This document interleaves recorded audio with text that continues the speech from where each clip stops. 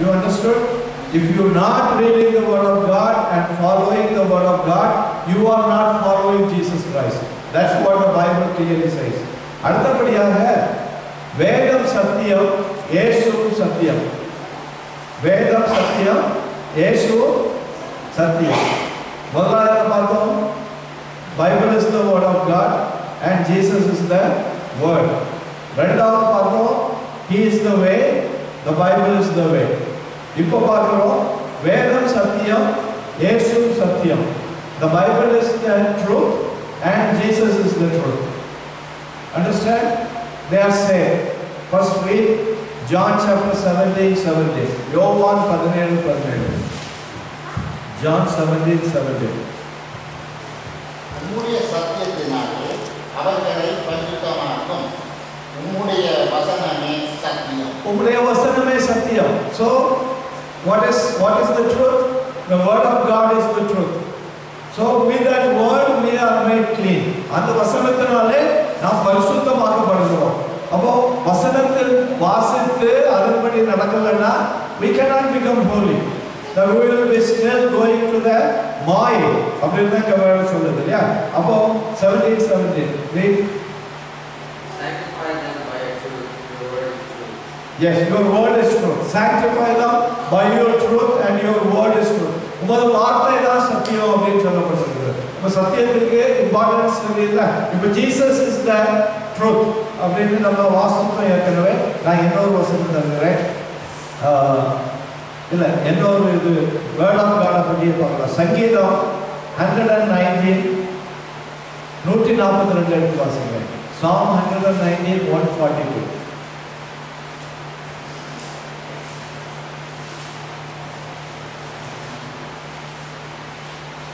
சங்கீதம் Psalm 119:142.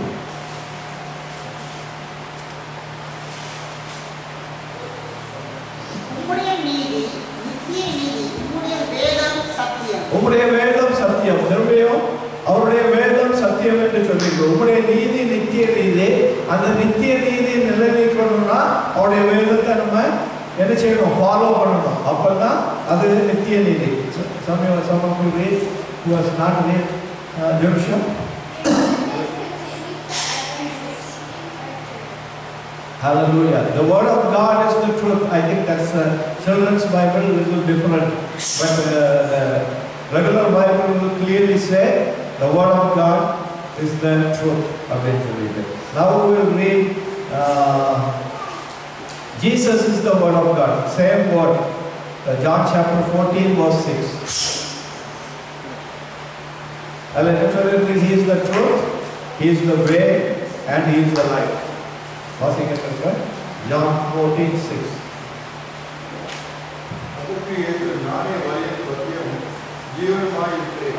He is the truth.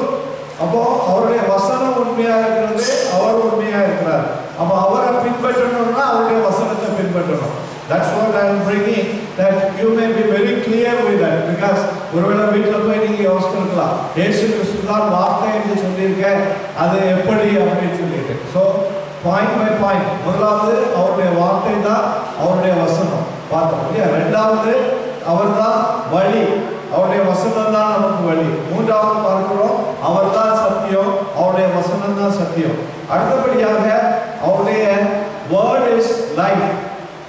Jesus is the life for us. ஜீவன், அவர் நமக்கு ஜீவன். He is the life for us. Without the word of God we cannot have life. Without Jesus we cannot have life. How that is possible? Read John chapter 6:63. யோவான் 6:63. யோவான் 6:63. John 6:63. ஆவியை உயிர்ப்பிக்கிறது, மாம்சமானது ஒன்றுக்கு உதவாது. நான் உங்களுக்கு சொல்லுகிற வசனங்கள் ஆவியாயும் ஜீவனாயும் இருக்கிறது.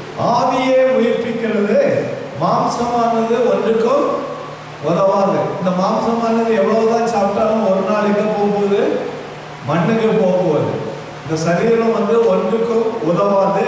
நான் உங்களுக்கு சொல்லுகிறேன், வசனங்கள் ஆவியாயும் ஜீவனுமாய் இருக்கிறது. So the word of God is so important that if you read and you eat the word of God, eating சொல்லியாச்சுன்னா don't eat the book.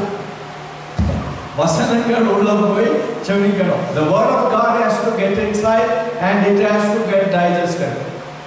யாராவது சாப்பிடுறதுன்னு சொல்லிட்டு பைபிள் கழிச்சு சாப்பிடக்கூடாது. Eating the word of God, what is the eating the word of God, what does it mean? You have to eat, tear it up and eat. What does it mean? Huh? What? Yeah, read and understand and consume that and let it digest in your heart. The truth of the word of God digest in your life. That's what it is. Jesus is that. John chapter 1 verse 4. Jesus is that life.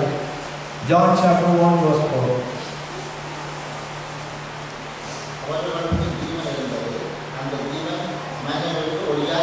அவருக்குள்ள ஜீவன் இருந்தது. யாருக்குள்ள?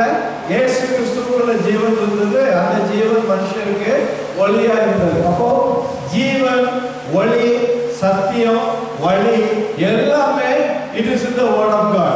The same thing is available in Jesus. Available in Jesus ன்னு சொல்லியாச்சுன்னா இயேசு இந்த உலகத்துல சுற்றி இருந்தபோது அவர் உலகத்துக்கு ஒளியா இருந்தார், அவர் உலகத்துக்கு சத்தியமா இருந்தாரு, அவர் உலகத்துக்கு வழியா இருந்தாரு, உலகத்துக்கு உப்பா இருந்தாரு. அப்போ all these things he left through the word of God for us. அவர் போயிட்டார்ல. இப்ப இயேசு கிறிஸ்துவை நீங்க பார்க்க முடியுமா? Can you see Jesus Christ right now? Can you see Jesus? I mean, don't be scared. Say something. I'm asking. Can you see Jesus right now? But you can read the word of God. That is what it says. That Jesus has left this as a treasure for us, that we may take what he has lived in this world. Avara bola nama nadakanona, we have to read the word of God and walk accordingly. Jesus said, "Ennai viswasikkiravan naan seida kriyegalilum அதிகமான கிரியைகளை செய்வான்." So it's not easy அப்படின்னு சொல்லக்கூடாது. நாங்கெல்லாம் மனுஷன் அதனால பாவத்தில் கிடப்போம். இயேசு கிறிஸ்து அதுக்காக மறிக்கல. நம்மை விடுவித்து நமக்குள்ள அந்த பரிசுத்த ஆவியை கொடுத்து அவர் என்னெல்லாம் செய்தாரோ அதே போல நம்ம சாட்சிகளா இந்த உலகத்தில் இருக்கிறதுக்காக இவைகளை செய்துட்டு போயிட்டார். அடுத்தபடியாக the word of God is the light. Yes, Jesus Christ is the light. வேதம் ஒளியாக இருக்கிறது, இயேசு கிறிஸ்து ஒளியா இருக்கிறார். வேதம் ஒளியா இருக்கிறது, இயேசு கிறிஸ்து ஒளியா இருக்கிறார். Jesus is the light and the word of God is the light. First we will say the word of God is the light. சங்கீதம் 119 105. Psalm 119 verse 105. 119 சங்கீதம் 105வது வசனம். வேதம் நமக்கு ஒளியா இருக்கிறது. உம்முடைய வசனம் என் காலடிக்கு தீபமும் என் பாதைக்கு வெளிச்சமுமாய் இருக்கிறது. உம்முடைய வசனம் என் கால்களுக்கு தீபமும் என் பாதைக்கு வெளிச்சமா இருக்குது. யாராவது அனுபவிச்சிருக்கீங்களா? நம்ம வாசிக்கிறோம். எப்போவாவது வசனம் உங்களுக்கு பாதத்துக்கு தீபமா இருந்ததா அல்லது உங்க பாதைக்கு வெளிச்சமா இருந்ததா? ஆமென் ஆமென் ஹல்லேலூயா. எப்படி இருக்க முடியும்? வாசிக்க ஏதோ வசனம் நீதிமொழிகள் 6:23 வாசிக்க. Proverbs chapter 6 verse 23. We are reading it here. உம்முடைய வசனம் என் கால்களுக்கு தீபமும் என் பாதைக்கு வெளிச்சமா இருக்கிறது. அப்போ நமக்கு வெளிச்சம் வரணும்னா எங்க இருந்து வரணும்? விளக்குல இருந்து வரணும். அந்த விளக்கு எங்க இருக்குது? கட்டளையில இருக்குது. நாங்கள் சொல்லப்பட்டிருக்கு தேவனுடைய கட்டளைகள் நமக்கு விளக்கு. தேவனுடைய கட்டளைகள் 6:23. Proverbs 6:23.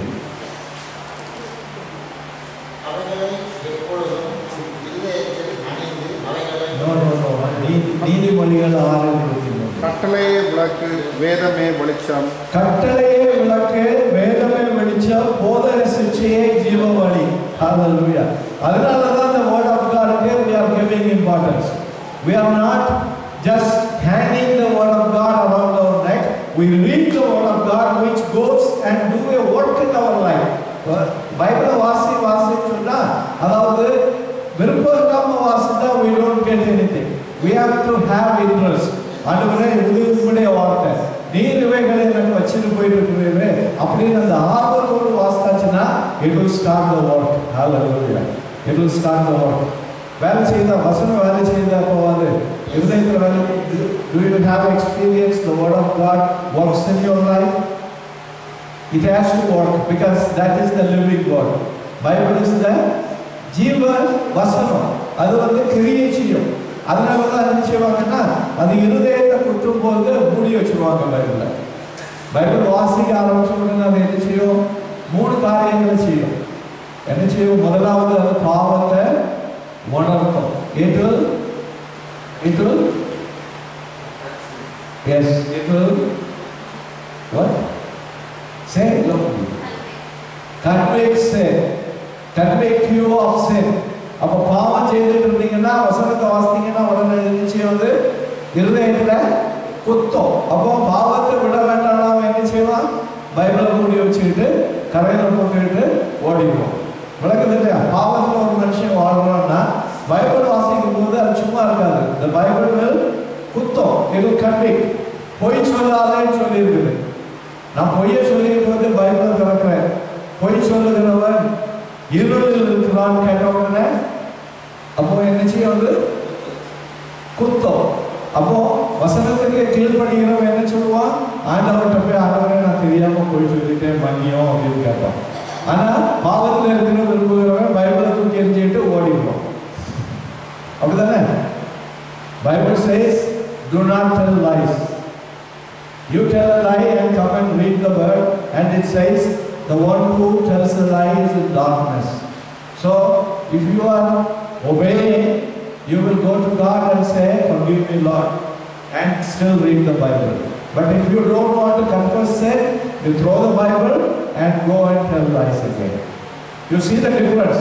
How God changes when you are really wanted to obey. அதான் கர்த்தருக்கு கீழ்ப்படிந்து நடக்கிறவங்களுக்கு இது வந்து it is a living water. It is like a honey. The people who does not want to obey, it will be burdensome. It will be hard. It will be bitter. அதனால தான் இந்த difference வந்து சொல்லியிருக்கு. அப்போ இது வந்து நமக்கு ஒளியா இருக்கிறது என்று பார்த்தோம். இயேசு ஒளியா இருந்தார். John chapter 1 verse 9. John chapter 1 verse 9. The word of God is the light and Jesus is the light. உலகத்தில் வந்த எந்த மனுஷனையும் பிரகாசிக்கிற ஒளியே அந்த மெய்யான ஒளி. அந்த மெய்யான ஒளி அது யாரு? இயேசு கிறிஸ்து. உலகத்திலே வந்து இயேசு கிறிஸ்து உலகத்துல வந்தார். எங்க வந்தாரு? பிதாவின் வார்த்தை மாம்சமாகி உலகத்துல வந்தது. எந்த மனுஷனையும் பிரகாசிப்பிக்கிற ஒளியே அந்த மெய்யான ஒளி. அப்போ எந்த மனுஷனா இருந்தாலும் சரி, அவன் இயேசு கிறிஸ்துவை ஏற்றுக்கொண்டு அவர் சொன்ன வழியின்படி நடந்தானா he will be shining. பிரகாசிக்கிற எந்த மனுஷனையும் பிரகாசிக்கிற. அப்போ ஒரு மனுஷன் பிரகாசிக்காம இருக்கிறான்னா அதுக்கு அர்த்தம் என்னன்னா he is not following the word of God. If somebody is not shining in this world for the Lord because he is not obeying to the word of God. If anybody is obeying, walking in the word of God, then he will be shining in the world. அவன் இருட்டுல இருக்க மாட்டான். People will see and your friends will see, why you are not telling lies? Why you are not coming and fight? Why you are not creating trouble? Why you are always peaceful? So they see the light in you. The moment you read the word of God, உலகத்திலே வந்து எந்த மனுஷனையும் பிரகாசிப்பிக்கிற வழியே இந்த மெய்யான ஒளி. It will not compromise. இருட்டில் இருக்கிறாங்க அதனால நம்மளும் இருட்டாயிரோன்னு போக மாட்டோம். It will not compromise. It will say, I will be standing for the truth. I will be a witness for the truth. I will not have part with anything which is wicked. அப்படி we have to change. John chapter 8 verse 12. யோவான் 8வது அதிகாரம் 12வது வசனம்.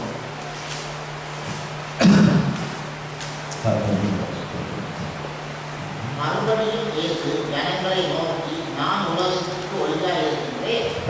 என்னை பின்பற்றுகின்றவன் இருளிலே நடவாமல் ஜீவ ஒளியை அடைந்திருப்பான். We have said the word of God is the light. Now Jesus is the light. He is telling. Read it in English. 8:12. John chapter 8 verse 12. Take the mic there.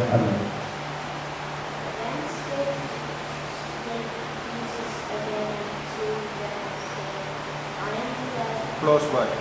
Take the close.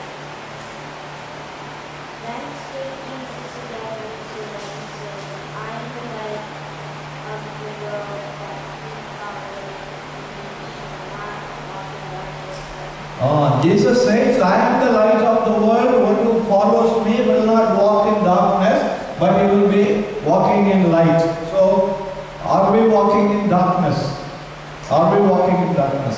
What is darkness? You know what is darkness? The light anachita ke irutayo. And the darkness, is it that darkness?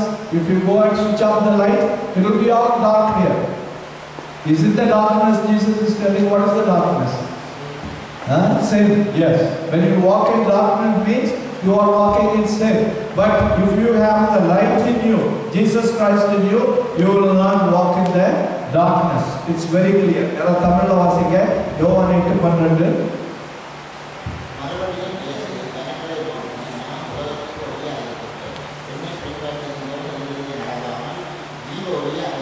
Hallelujah. என்னை பின்பற்றுகிறவன் ஜீவ ஒளியை அடைந்திருப்பான் என்று தெளிவாக சொல்லுகிறது. அப்போ இயேசு கிறிஸ்து light, வேதமும் light. So இயேசு கிறிஸ்துவை பின்பற்றுகிறேன் சொல்லுகிறவன் இந்த வேதத்தின்படி பின்பற்றுகிறவன் தான் இயேசு கிறிஸ்துவை பின்பற்றுகிறான். If he is leading his life according to the word of God, he will not walk through darkness. The light has come in us. இன்னொரு வசனம் வாசிப்போம். யோவான் 9:5. John chapter 9 verse 5. யோவான் 9:5. இயேசு கிறிஸ்து சொல்கிறார், நான் உலகத்தில் இருக்கையில் நான் உலகத்திற்கு ஒளியா இருந்தேன். இப்போ அவர் உலகத்திலிருந்து போயிட்டாரு. இப்போ எந்த ஒளி கொடுக்கப்பட்டிருக்கு? The Bible is given as a light for us. When he is leaving, he said, I will not leave you orphans, I will send you the Holy Spirit. So when the Holy Spirit comes in you, the Bible says he will lead you into all truth. Truth என்னது? The word of God. அப்போ பரிசுத்த ஆவியானவர் வரும்பொழுது சகல சத்தியத்திற்குள்ளே உங்களை நடத்துவார்னு சொல்லியாச்சுன்னா, பரிசுத்த ஆவியானவர் வந்த உடனே உங்களை வேதத்தை வாசிக்க வைப்பார். அதனாலதான் பரிசுத்த ஆவியை பெற்றுக்கொள்ளுங்க. பரிசுத்த ஆவி இல்லாம பைபிள் வாசிக்கிறது உங்களுக்கு இனிமையாக இருக்கவே செய்யாது. ஒரு நாள் சரீரத்துல ஒரு மனுஷன் எவ்வளவுதான் பைபிளை வாசிக்க முயற்சித்தாலும் அது அவனுக்கு இன்பமா இருக்காது. பரிசுத்த ஆவியை பெற்றுக்கொண்டாதான் அது இன்பமாய் மாறும். அதனாலதான் பரிசுத்த ஆவியை பெற்றுக்கொள்ளுங்க. பரிசுத்த ஆவிக்கு அநேக கிரியைகள் உண்டு. ஒன்று conviction of sin, another one is he will convict you of the judgment to come. He will convict you of the righteousness of God. கர்த்தருடைய நீதியை அவர் உங்களுக்கு உணர்த்துவார். பாவத்தை குறித்து உணர்த்துவார். வருகிற நியாய தீர்ப்பை குறித்து உணர்த்துவார். அப்போ இங்க என்ன சொல்லப்பட்டிருக்கிறது? அந்த ஒளி உலகத்தில் இருக்கையில் நமக்குள்ள ஒளியாய் மாறினது என்று. இன்னொரு வசனம் வாசிப்போம். John chapter 12 verse 46. யோவான் 12:46. என்னிடத்தில் விசுவாசமாக இருக்கிற இருளில் இல்லாதபடிக்கு நான் உலகத்துக்கு ஒளியா வந்தேன். அவர் எதற்காக ஒளியா வந்தாரு? உலகத்திற்கு சொல்லல. என்னிடத்தில் விசுவாசமாய் இருக்கிற எவனோ. உலகத்துல அவர் ஒளியா வந்தாரு. உலகம் வந்து ஒளியா மாறிச்சுதான் இல்ல. யார் ஒளியா மாறினா? அவரிடத்தில் விசுவாசமாய் இருக்கிறவன் எவனோ அந்த ஒளியா மாறுகிறார். அதனாலதான் பைபிள் வாசிக்கிறவங்க தான் இந்த லைட்டை பெற்றுக்கொள்ள முடியும். என்னிடத்தில் விசுவாசமாய் இருக்கிறவனுக்கு தான் இந்த ஒளி வந்தது. அவர் உலகத்திற்கு ஒளியா வந்தார். அதனால உலகம் எல்லாம் ஒளியா மாறிச்சுதான். அப்படி உலகம் எல்லாம் மாறினா ஒருத்தர் நரகத்துக்கு போக மாட்டான் இல்லையா? பிசாசுக்கு ஒரு இடமும் இல்லை. அது என்னன்னா அவருடைய வசனத்திலே. somebody read in English John chapter 12 verse 46. Yeah, Dersha. I have come as a light into the world. I came so that whoever believes in me will not stay in darkness. Hallelujah. I came as a light into the world. Whoever listens to me, he will not be in darkness. அப்போ தேவ வசனம் எதுக்கு வாசிக்கணும்னு தெளிவாயிட்டு இருக்குதா? இன்னும் ரெண்டு பார்க்கலாம். வேதம் நமக்கு சமாதானம் அளிக்கிறது. If you have no peace, If you read the word of God and listen to the word of God, you get peace. வேதம் சமாதானமாக இருக்கிறது, இயேசு கிறிஸ்து சமாதானமாக இருக்கிறார். இப்போ இயேசு கிறிஸ்து சமாதானமாக இருக்கிறார்னு சொல்லிட்டு நான் வேதத்தை கீழ்ப்படியலுக்கு சமாதானம் வருமா?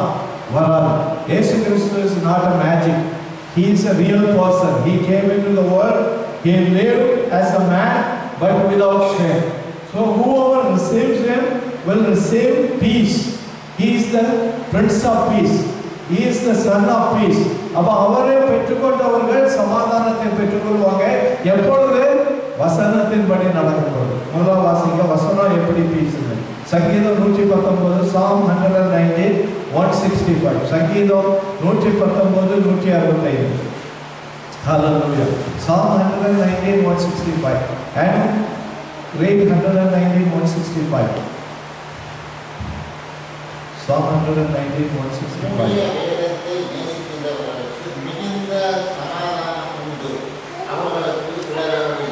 உம்முடைய வேதத்தை நேசிக்கிறவர்களுக்கு மிகுந்த சமாதானம் உண்டு, அவர்களுக்கு இடர்கள் இல்லை. 119, 165. Yeah, I can read it in English. You dealt well with your servant, O Lord, according to your word. Hallelujah. அப்போ உம்முடைய வேதத்தை என்ன செய்யணும்? நேசிக்கிறவர்கள். எத்தனை பேர் நேசிக்கிறீங்க? உம்மைத்தான் நேசிக்கிறேன். ஆனா பைபிள் வாசிக்க மாட்டேன். பாட்டு என்னது? உண்மைதான் ஆகாயத்தில் செலவழிக்கிறதுன்னு சொல்லுவாங்க, தெரியல? ஆகாயத்தில் செலவழிக்கிறது. உண்மைதான் நேசிக்கிறேன்னா என்ன சொல்லி இருக்குது? You love the word of God. அப்போ நான் வாசிக்கிறது இல்லைன்னா is it true statement? விளக்குதான். I wanted to make clear. I'm going to talk about this more and more. You have to come to terms. Either you will run away from the church or you will become a real Christian. There is no point sitting here and making your own thing. ஆண்டவரை நேசிக்கிறேன், உண்மைதான் நேசிக்கிறேன், கற்பனையே இறங்கி வரும். Everything is here. It is following the word of God.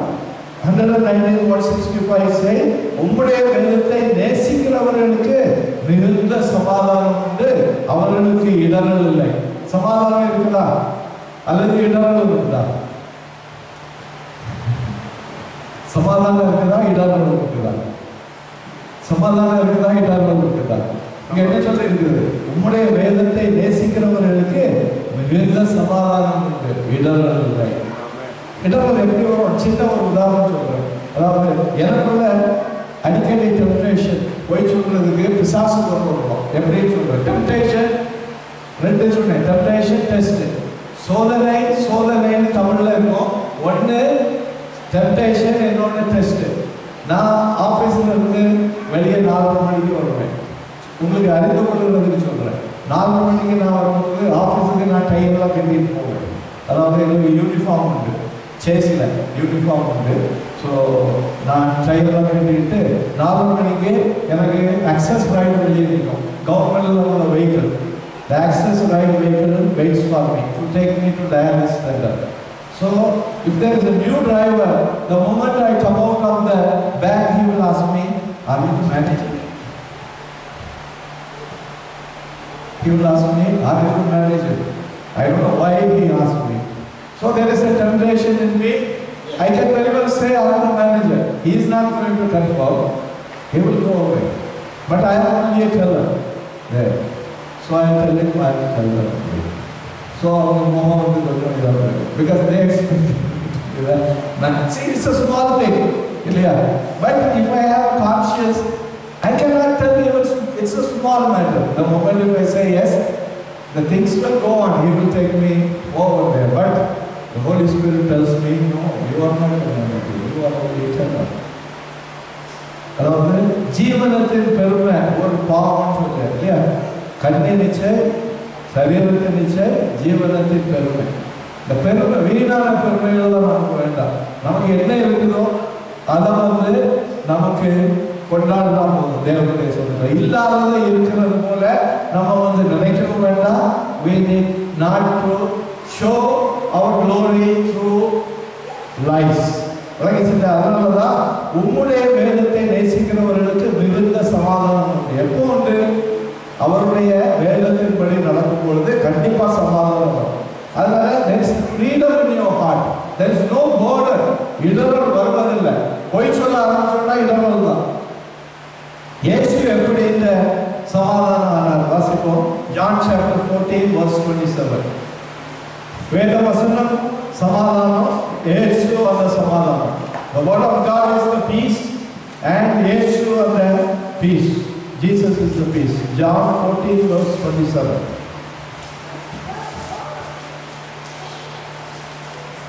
சமாதானத்தை உங்களுக்கு வைத்துப் போகின்றேன். என்னுடைய சமாதானத்தை உங்களுக்கு கொடுக்கின்றேன். உலகம் கொடுக்கிற பிரகாரம் நான் உங்களுக்கு கொடுக்கிறதில்லை. உங்கள் இருதயம் கலங்காமலும் பயப்படாமலும் இருப்பதாக. ஜீசஸ் கரெக்டா சொல்லுகிறார், சமாதானத்தை உங்களுக்கு வைத்து போகிறேன். ஆனா அந்த சமாதானம் உலகம் கொடுக்கிற சமாதானம் இல்லை. அப்போ உலகத்தின் சமாதானம் உங்களுக்கு நீடித்து இருக்காது.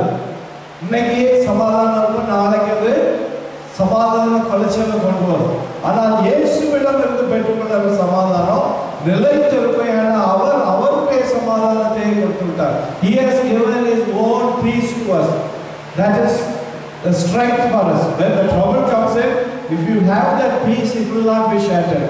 உங்களுக்கு துன்பங்கள் வரும் பொழுது தேவனுடைய சமாதானம் உங்களுக்குள்ள நிறைந்திருந்தால்னா it will not be shattered. அது அதை முறியடிக்க முடியாது. It will be an eternal peace. அதனால தான் சொல்கிறார், உலகம் கொடுக்கிற பிரகாரம் நான் உங்களுக்கு கொடுக்கிறதில்லை.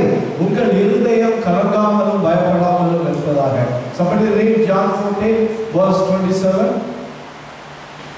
Peace I leave to you, my peace I give to you, not as the world gives you, I give to you. Let not your heart be troubled, neither let it be afraid. The peace I give you, it is not the peace of this world. I give my own peace. So let your heart not be troubled. So this is the word of God. கர்த்தருடைய வசனம் நமக்குள்ள இருந்தா அது சமாதானத்தை உண்டு பண்ணும். இடரல் வருகிறதில்ல. அடுத்தபடியாக நம்ம பார்க்கிறோம், கடைசியா இதை பார்த்து நம்ம ஜெபிக்க போலாம். வேதம் மாறாதது. The word of God is never changed. Every day it is the same. நேற்று இன்று என்று. இயேசு கிறிஸ்துவோ மாறாதவர். அவர் என்றைக்கு எப்படி இருந்தாலும் முன்னால அதே போல இன்றைக்கு இருக்கிறார். அவர் நம்மை பரலோகத்தில் கொண்டு வருவது வர அப்படியே தான் இருப்பார். மாறாதவர். He is unchanging Jesus. Word of God is unchanging. Word of God is unchanging.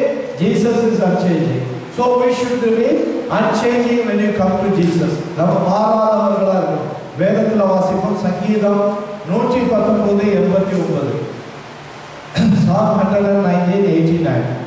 He is unchanging word. Word is unchanging word. The Bible will not be destroyed, but the heaven and earth will be destroyed. Whatever we possess other than the word of God will be destroyed. சங்கீதம் 119:89. கர்த்தாவே, உமது வசனம் என்றென்றைக்கும் வானங்களில் நிலைத்திருக்கிறது. உமது வசனம் என்றென்றைக்கும் வானங்களில் நிலைத்திருக்கிறது. Titanic, உங்களுக்கு ship story தெரியும். டைட்டானிக் ஷிப்பை ரிலீஸ் பண்ணுறாங்க. ஷிப்பு அதாவது க்ரூஸ் போகிறாங்க. அதனுடைய ஓனர் என்ன சொன்னார் தெரியுமா? கர்த்தர் நினைச்சாலே இதை டிஸ்ட்ராய் பண்ண முடியாது. அவ்வளோ ப்ரொடெக்டிவ் ஷிப். அந்த ஷிப்பு ரொம்ப டெக்னாலஜி உள்ளது. மிகவும் அற்புதமாக செய்திருந்தாங்க. It is true according to the world standard. ஆனால் அவன் என்ன சொன்னான்னா, ஆண்டவரே வந்தாலும் இந்த கப்பல் என்ன செய்யாது, உடையாது, முங்காதுன்னு சொல்லிட்டு வெரி ஃபர்ஸ்ட் ஜேர்னி, முதல் ட்ரிப்பிளே என்ன ஆயிடுது, முங்கி போயிடுது. அதனால தேவனுக்கு விரோதமாக இதனாலதான் சொல்லப்பட்டிருக்கிறது, கர்த்தாவே உடைய வசனம் என்றென்றைக்கும் வானங்களில் நிலைத்திருக்கிறது. அது உலகத்தில் உள்ளது இல்லை, இவருடைய மனுஷனுக்கு வந்து அழைச்சிருக்காரு. அதனாலதான் பைபிளை இல்லாதபடி ஆக்கிடுவேன்னு சொன்னவங்க எல்லாம் they are perished, but the word of God is still there. You know, there are many people who came and challenged, in my lifetime I will destroy the word. I will say this word of God is not available in the world. But the people who proclaim, they are perished, but still the word of God there. You know, the best seller in the world, not for a few weeks,